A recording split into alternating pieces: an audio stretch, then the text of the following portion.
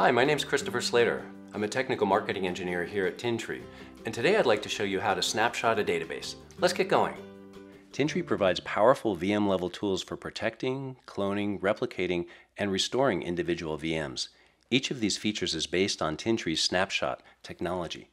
And snapshots are easy to take on either a VM level or can be applied to a group of VMs or even the entire VM store. The snapshots themselves are granular, they're high performance, space efficient, they're flexible, and they're automated. Let me show you how to automate snapshots. I'm going to right-click on one of the virtual machines.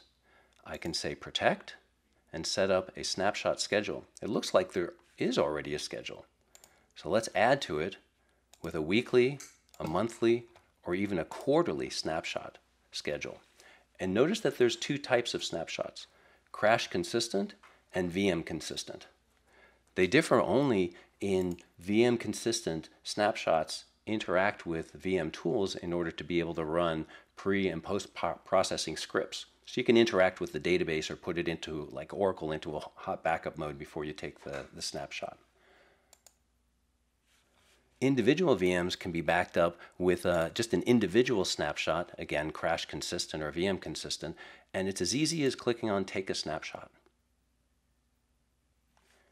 If you'd like to take a snapshot at a VM store level and protect the entire system, click on Settings, click on Protection, and again, here's our snapshot schedule menu. Hourly, daily, weekly, monthly, and quarterly. If I said Save, it would make that snapshot schedule apply to every virtual machine on the system. If you want to see the snapshots that already exist on an individual VM, say View Snapshots. And whoa, here I have a lot of snapshots going on in SQL production at DB00. It is well protected. Thank you for watching my video on Tintri Snapshots. Check out some of my other videos for more information on how to use databases with the Tintri VM Store.